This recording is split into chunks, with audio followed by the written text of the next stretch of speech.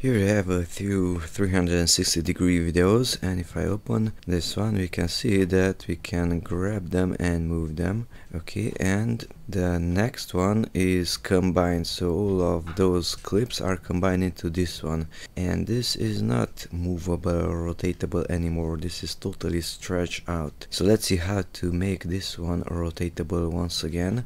We have to use a small program, for example this one, Spatial Media Metadata Injector, which can be downloaded from that web address, more exactly from assets. We have this portion and the Windows version if you are on Windows. Okay, and it's this program. Double click on it to open it. Now we have to browse to this video, so I'm going to copy the path where that one is stored and click on open.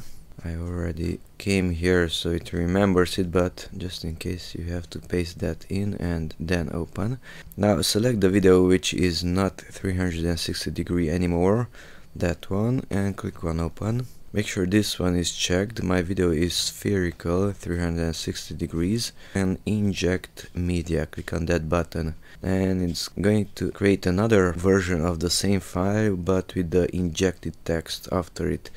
So click on save, and if I go to the task manager I can see that the hard drive is heavily used, almost heavily, so it's making a copy of the same file. This was copied to this one. So if I open this, it's finalized. The original cannot be rotated, so this was converted and it lost its metadata from the original files. And if I open the injected one, now the same video can be rotated. Okay, we can open, let's say, Total Commander, and let's compare the combined and combined injected. Right click on them to select both of them. Files, compare by content, and now it's comparing those two video files. They are pretty large, 7.4 gigabytes each. And now it's comparing both of those files, and it says that it found three differences. Here's the first difference, which is red. That's the second one. So on the left side you see the original file, and on the right side you see the modified, injected file. So that was the original version of the information in this location, and that's the modified version.